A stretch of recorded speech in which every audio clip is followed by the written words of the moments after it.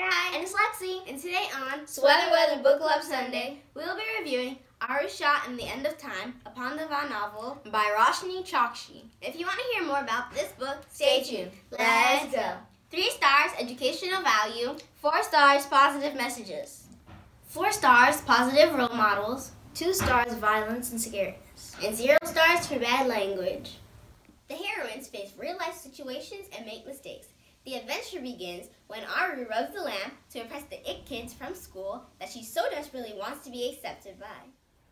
This is the kind of book that you will want to read every spare moment you have. The action begins early in the book and stays until the end.